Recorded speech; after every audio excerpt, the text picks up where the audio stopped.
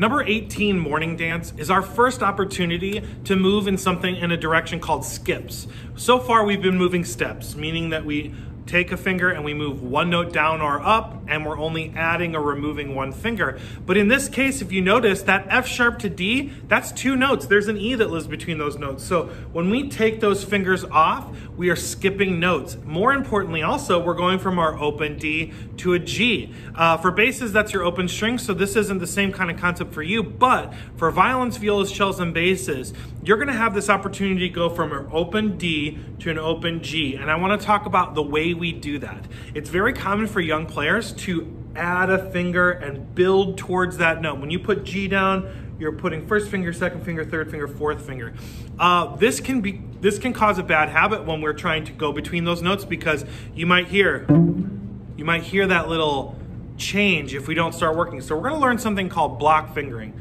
Block fingering is when you lift all of your fingers up and put all of your fingers down. So if you're putting a G string, if you're playing a G, let's say you're a cello playing a G, you would lift all 4 fingers up and put all 4 fingers down. If you're a violin or violist, you would lift all 3 fingers up and put all 3 fingers down in one unit rather than one at a time. Okay, so before we even start this, I want to practice that concept together. I want everybody to find their G, and I want you to play G, G, D, D, G, G, and I want you just to lift your fingers off and put them down all together. So pause the video and do that for a few seconds.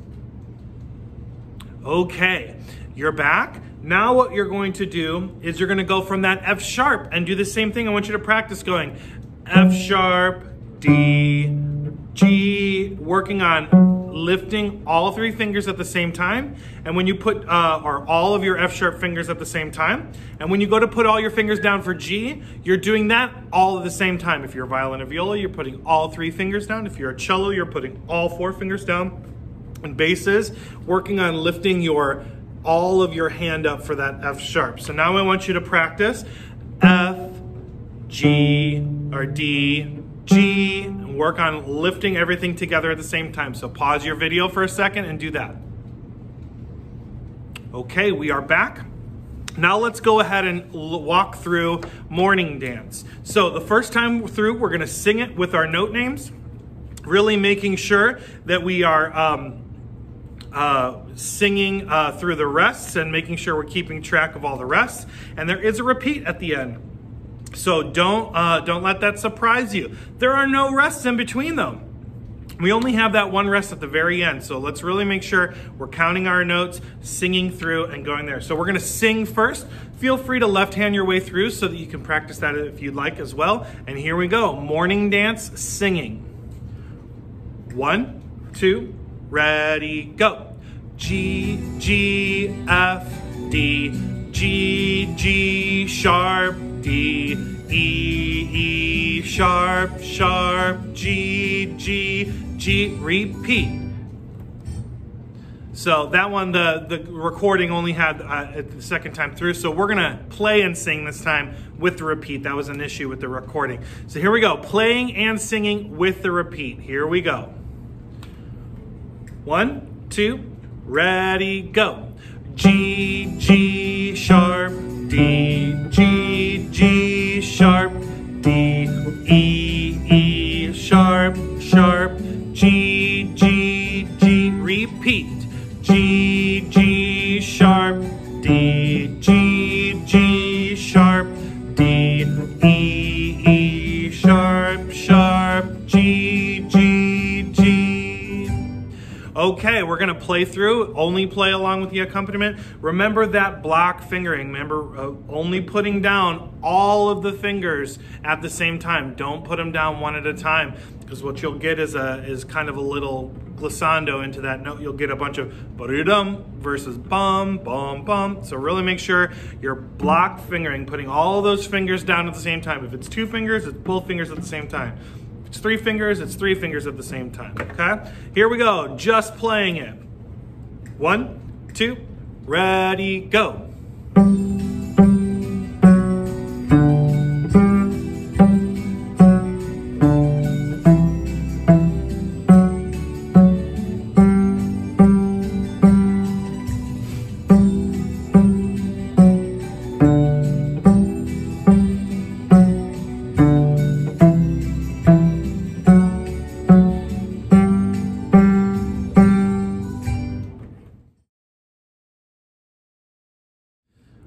right, number 19 is Rolling Along, and this one is it's not too bad musically. It's just walking. It's all stepwise motion as you go through it. The name of this one, though, is going to be Endurance. So this is a pretty long song. It's like twice as long as anything you've played in one shot up to this point. You'll notice at the very end it says go to the next line. So just like reading a book or any other print, the English language, you go left to right. When you get to one line, you go back down to the next line and kind of go from there. So this is just one shot through. So I want you guys to sit up nice and tall, both feet flat on the floor. Focus on instrument position and posture. Really, really think through your notes. Think through your notes and focus on not lifting your fingers up too far so that you don't have too far to move to put them back down. So here is Rolling Along. Really kind of get ready to focus your mind throughout the whole thing. There's no repeat, so it's just a matter of focusing your way through the whole thing. I would notice that if you look at the first two measures of the first line and the first two measures of the second line, they're exactly the same. So that's a help that pattern is there. Remember back from our open strings that we want to start finding ways to remember those patterns. So when you're practicing this on your own, maybe you just practice the first two measures and then you go practice the first two measures of the same line and you've got the second line and you've got half the piece learned already. So those are just some ways to kind of really focus on making sure that you are practicing more efficiently by recognizing when you see repeated patterns. So we're going to go ahead and sing through this first, then we're going to play and sing it, and then we're going to play it. So here is Rolling Along singing. Here we go. 1, 2, ready, go. F, E, D, E, sharp, sharp, sharp. E, E, E, sharp, sharp, sharp. Sharp, E, D, E, sharp, sharp, sharp, sharp. E, E, sharp, E, D. All right, so yeah, remember that that's an F sharp. Sorry, I keep singing F every now and then. I really want us to make sure that we know that that note is a sharp because, that's F sharp. The other ones are E natural, D natural, but that one's an F sharp. So sing the sharp so that you are making the difference. Okay, we're gonna go ahead and play and sing that note together. Play and sing that song together. So here we go, playing and singing. 1, 2, ready, go. E, D, E, sharp, sharp, sharp. E, E, E, sharp, sharp, sharp. Rest. Sharp, E, D, E, sharp, sharp, sharp, sharp. E, E, sharp, E, D. All right, so now we're gonna play it all together. Double check that your posture and position is sitting up nice and tall. Make sure that you've got a good instrument position posture. You should also feel everything relaxed. You never wanna feel like everything's raised up and super uncomfortable. Everything should be relaxed, good instrument position and posture. So here we go, sit up nice and tall. Both feet flat on the floor, good instrument position and posture, standing our fingers up nice and tall. Nice straight wrists for everybody, nice curved fingers. Make sure you have your C-shaped cellos and basses. Basses, make sure you have your K-shape. And here we go, just playing, Rolling Along. Sit up nice and tall. 1, 2, ready, go.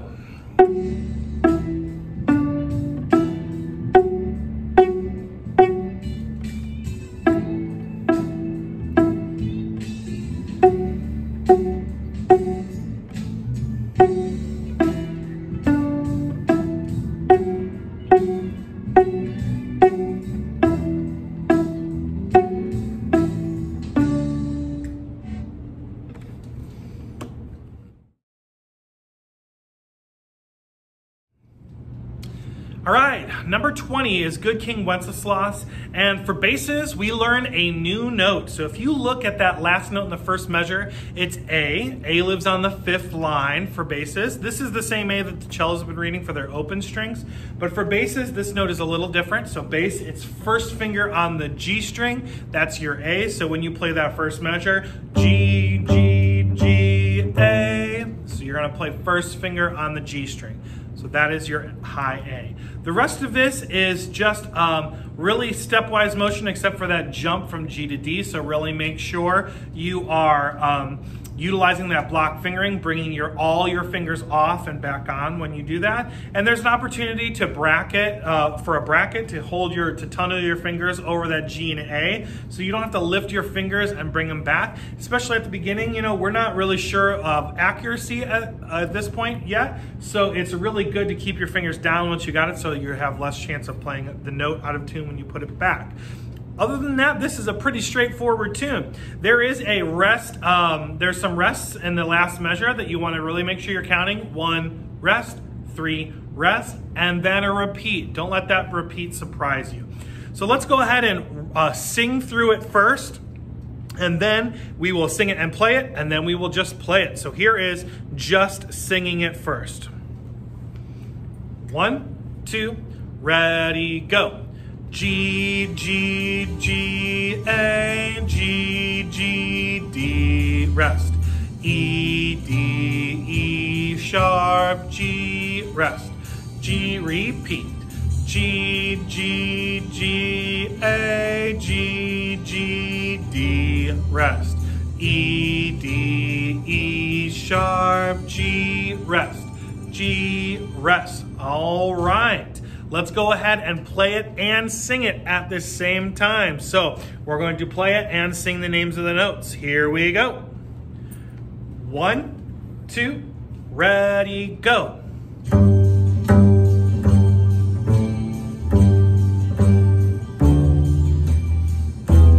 D, E, sharp, G, rest. G, repeat. G, G, G, A, G, G, D, rest.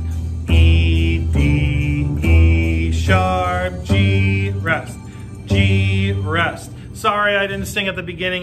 Was just too caught up in this beautiful song. So now we're gonna go ahead and sing the whole thing. Not sing, play the whole thing. Only play the whole thing. No singing the note names. Follow that repeat. Here we go. 1, 2, ready, go.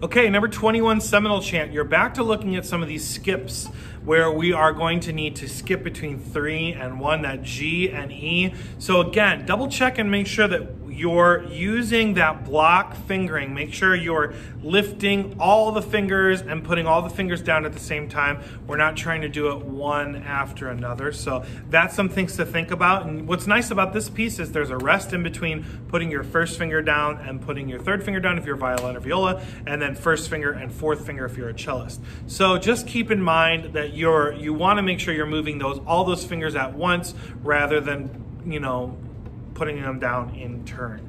The rest of this is just make sure you're paying attention to that pattern. It's that same old pattern that we remember back from open D, you know, that kind of pattern. So that rhythmic pattern isn't too bad, but we just want to make sure we're focusing on those skips, okay?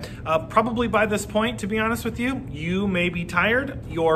The tips of your fingers may be a little sore. The tip of your pizzicato finger may be a little sore. And I just want to remind you that that's okay. A little bit sore in the fingertips is totally normal. Your fingers and your skin is building calluses. So just allow that to happen over time. It will get better. I promise you, the skin, it's just like the bottoms of your feet. You know, the skin will get a little bit tougher and it'll feel a little bitter and you won't even notice it after a while. But there is a little bit of time, maybe a couple weeks, that your fingers will get a little soft. Regular, consistent practicing is the fastest way to get over this. You don't want to practice for 2 hours and get a blister, but if you practice one day and then don't practice for another 4 days and then practice again, your fingertips will hurt all the time. Your body has that opportunity to heal, so and kind of re-soften that skin. So consistent, maybe like every 15 minutes a day, or maybe 15-20 minutes every other day. That's what's going to help you keep those calluses, and it'll stop hurting faster that way. So we're going to look at Seminole Chant. Remember, we have those skips. Remember, block fingering. And as always, good instrument position and posture is necessary. So here we go. Sing it first, and then we're going to play it and sing it, and then we are going to sing it. So here we go, singing it first. 1, 2, ready, go. G, G, E, rest. G, G, E, rest. G sharp, E, D, E, E, E, repeat. G, G, E, rest. G, G, E, rest. G sharp, E, D, E, E, E, rest. So there is Seminole Chant. Let's go ahead and play it and sing it. Remember sitting up nice and tall. Remember that block fingering. Here we go. Play it and sing it. 1, 2, ready, go. Rest. G, G, E, rest. G sharp, E, D, E, E, E, repeat. G, G, E, rest. G, G, E, rest. G sharp, E, D, E, E, E, rest. And now we are going to play it. Play it without singing it. Here we go. 1, 2, ready, go.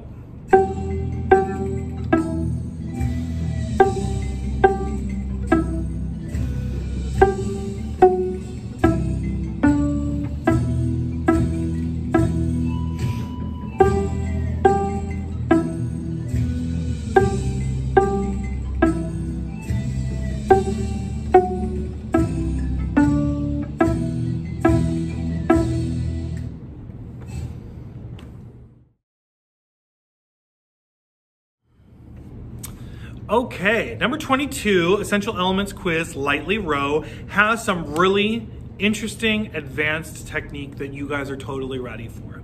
Now, this advanced technique is called tunneling. And what that means is that I would play a note on a lower string.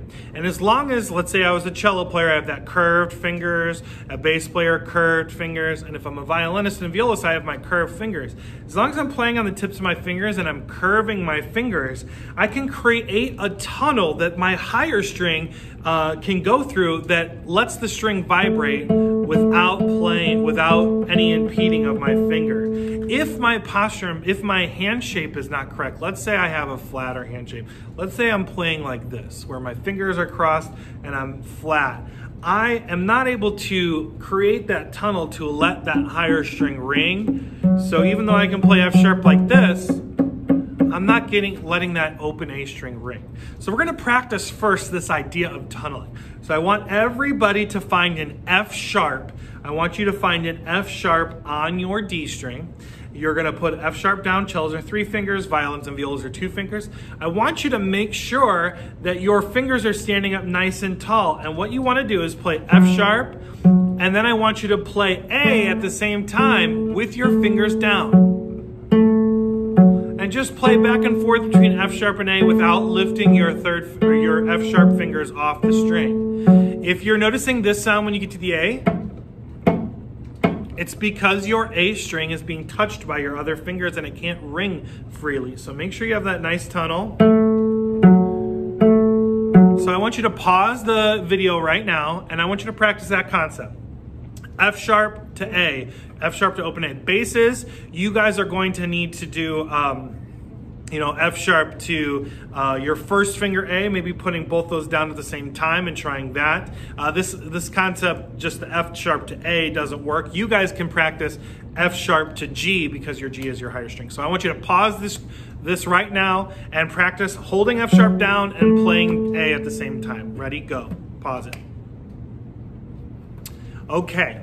you've come back. So now we've got this concept practice, at least it's familiar under our hand, and now we're gonna learn how to apply this to the music. If you guys look at measures 3, 4, and 5, you'll notice that there's a bracket that goes under all those notes starting at F sharp, going to the F sharp in measure 5, and that bracket is indicating that you should leave your fingers down through all those notes. So you're not gonna lift your fingers up while you play that open A string. You're gonna use that tunnel to do this.